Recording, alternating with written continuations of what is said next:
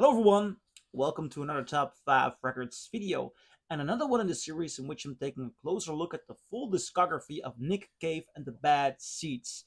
This month I'm looking at the entire body of work because at the end of the month we are getting a new release, namely Wild God. But I'm not going to talk about Wild God yet because the album isn't there. What I am going to talk about today is his sixth album, is their sixth album, The Good Son.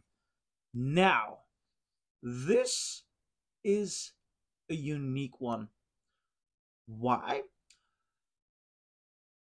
Something is different with Nick Cave here. This record was partially recorded in Brazil and partially recorded in Berlin. Now, we've seen Nick Cave and the Bad Seeds record in Berlin more often, so why did he move?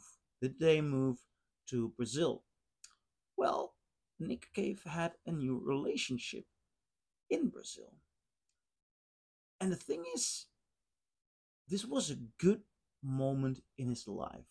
Not only did he seem to be very happy with his partner then, also, I believe he was doing some therapy. His drug issues were less problematic at that moment. I'm not sure how it entirely went, but Nick Cave is more cheerful.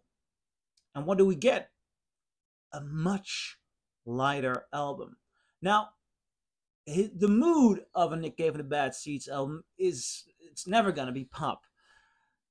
There is always certain darkness in the air, a certain mysticism, but on this album, it's not that heavy. For the first time in this Discography series, it's not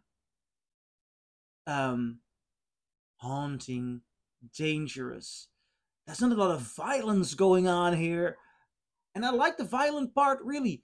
But after all these dark, violent Prisoners albums, it's good to hear him in a good shape. And also, he can be very sincere about his good condition. A lot of times when somebody's trying to make a cheerful album, the happiness or cheer of the artist doesn't translate that well into interesting music. Well, if Nick Cave can do one thing, it is translate his own happiness into a good album just as much as his own darkness. This opens with Juanacra. I believe it's a Brazilian hymn or something like that, which is an interesting opener. You can also hear Brazilian influences. There are little jazz samba influences there. It's obviously an album in Brazil, not full blown Gets Gilberto style. I mean, a Nick Cave and the Bad Seeds album stays a Nick Cave and the Bad Seeds album, but there are tiny minor differences, and it also adds to the lightness, really. Then The Good Son. Good song. It's a nice song. Really, it's more lighthearted. It's good. Then when he gets to the Weeping song, which is a bit odd in the light of a more lighthearted album, but on a certain level, it seems as if Nick Cave's embrace of the weeping, of the crying, is a release of all the build up stress of the last couple of years, albums, problems. The Weeping song has an element of sadness, but it also has an element of cheer, like cheering up. And it's an incredible song. I love it live. I love this studio version. And then immediately when you go to side two, another all-time Nick Cave and the Bad Seeds classic, the Ship song.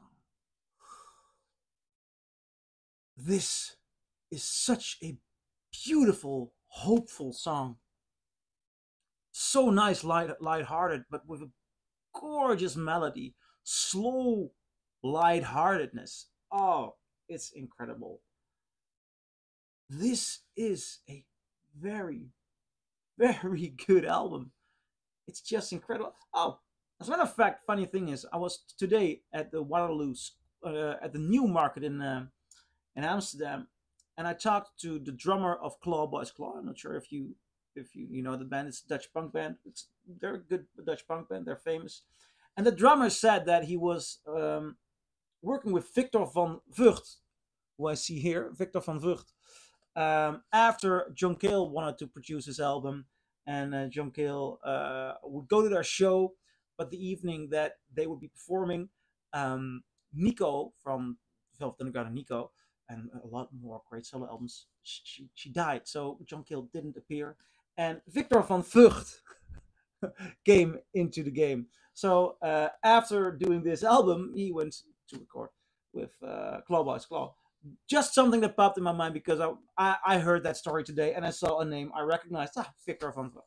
Well, interesting to have a Dutch influence on this incredible, brilliant album. He was the engineer of this record.